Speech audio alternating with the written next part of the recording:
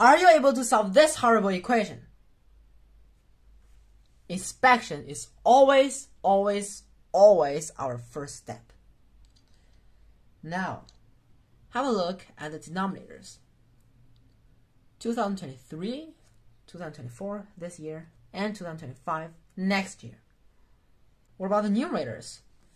X minus 2, x, which is x plus 0, and x plus 2. So a kind of symmetry is hidden in our equation. So what shall we do? The left-hand side is still so complicated. It also doesn't matter if we have a look at the right-hand side. Have a look at the right-hand side, 6. So the idea is we can separate this 6 into 3 2's. What do I mean? This 6 can be written as 2 plus 2 plus 2. And it can be separated into 3 2's. And our left-hand side has just 3 terms.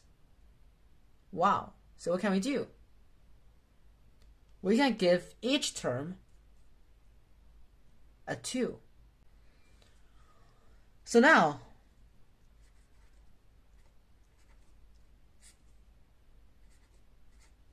firstly, give this term a 2.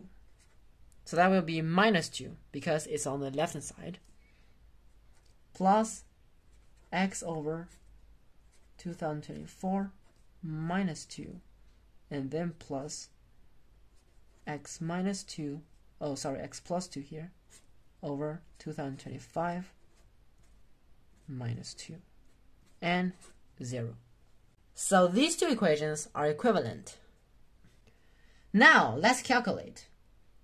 Here is x minus 2 minus 2 times 2023 over 2023. Here we have x minus 2 times 2024 over 2024. Here we have x plus 2, but then minus 2 times 2025, then all over 2025 is 0. Now, if you have a look at the numerators, you will find out that they are all equal to x minus 4048.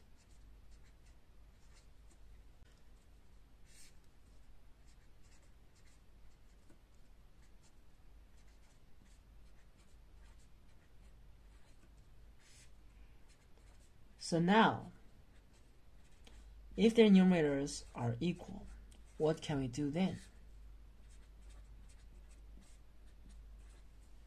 It's just x minus 4048 then times 1 over 2023 plus 1 over 2024 plus 1 over 2025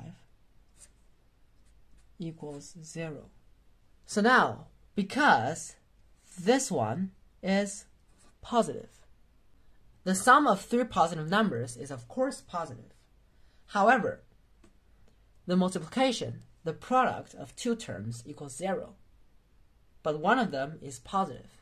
So that means this implies x minus 2024 has to be 0.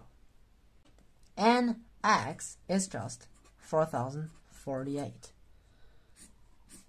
So that's the answer. You can plug it in and check if this is correct. Of course, it is correct. Did you get it?